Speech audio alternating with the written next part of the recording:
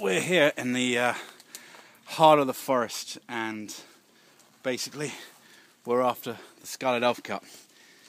Now, it's tricky territory, and there's a lot of mud involved, and you've really got to get right down in there. But what we're looking for, a bit of dead willow, conifer, and there you can see these beautiful little mushrooms, the Scarlet Elf Cups.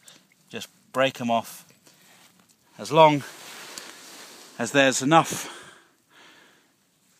in the area, as long as you see a good few little ones, then it's okay to pick a few, but only a few. This is a very rare and very special mushroom, but a really exciting thing to find.